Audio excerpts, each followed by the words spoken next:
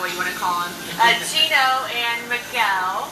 And this is incredible. How have I not known about this? We have so many like little gyms in the city, right? This is definitely one of them. Everything started with Gina, that had a vision about opening. Gina's the owner. Yes, she's the owner of the restaurant. She wanted to open something unique, something that where she's from, and that's how this restaurant started. And she also had a dream of actually fitting to be there, and that's one of the reasons why the decoration has bricks as the lamp, so you kind of feel like you're outside of Argentina. Yeah, it's all about, of course the food is authentic, but so is the ambiance, and you walk in, you don't feel like you're in the gallery area, exactly. You know?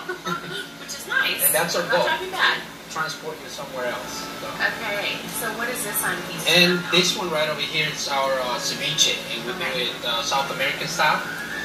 We have some fresh avocado, we have flounder, shrimp, we marinate it for a couple hours with lime and lemon juice. Okay. We make tortilla chips and jalapeno, so it's really good. I did one thing wrong. I should have started with the wine. Never too early to drink, right? That's true. It's in the title, Tango and Malbec. Yes. So we have like the biggest list that we live in the United States of Malbecs. This is what I know about wine. I like it. I don't discriminate. Right. I don't discriminate. But so, what is it about this kind of wine? Well, I mean, Malbec is a very unique wine. It's rich in flavor and aromas.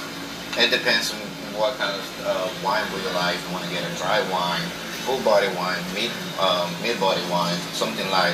We got different kind of taste and on our list, and it depends on what kind of food we would like to get with it.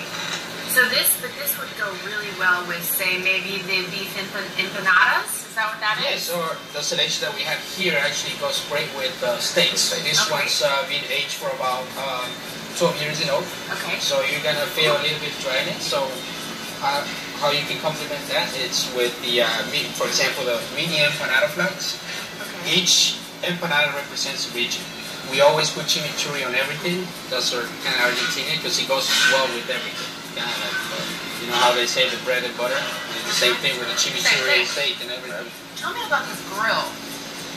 Actually, our grill, as you can see, we like to show off our grill, especially because it's kind of unique, and not everybody in Houston will have the opportunity to see something like this. Argentina are known for... Does it have a name?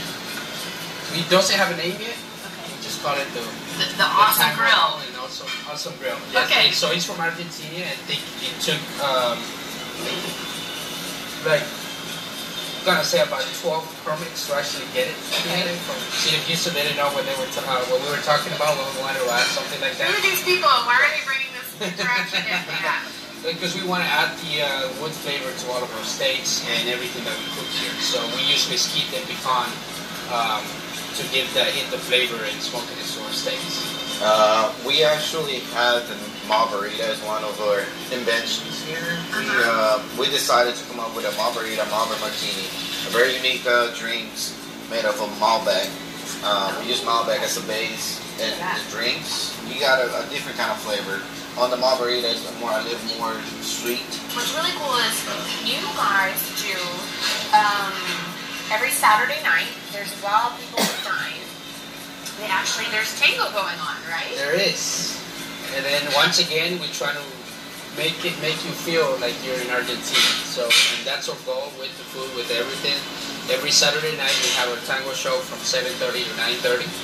And then it's what else so cool if you want to learn about tango or you don't know how to tango, they also provide classes on Sundays. On Sundays. Yes. All right. So now that I have liquid courage, guys, I'm going to take a tango lesson. So Susana here is the beautiful one you saw dancing. You're actually from Argentina. I am from Buenos Aires. But you've been now in Houston for many years, almost my whole life, almost 30 years. How cool is it to have something like this in the city for people to experience? I think it's so awesome. I mean, especially since I'm so passionate about our culture and this dance. Yeah. So you dance every Saturday night, and as we mentioned, there's lessons that y'all do on Sundays. Every Sunday. We have beginner classes at 4 and intermediate classes at 5. And afterward we stay and practice our moves. So I like to say sit, dance, repeat. Okay, sit, dance, repeat. Yes. I know, right? That's why I said I don't know that drinking and then dancing is my best combo, but we're going to try today. And my dance partner's name is Gonzalo Andres. Hey, hello. I don't know what I'm supposed to do with my hands. Awkward. Okay, so you're going to teach us. Yes, so one thing about tango is that you do want to invade your partner's space.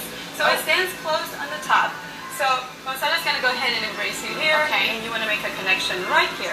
And this is very relaxed. Okay. So today we're going to do something called bacochos. Okay. Okay?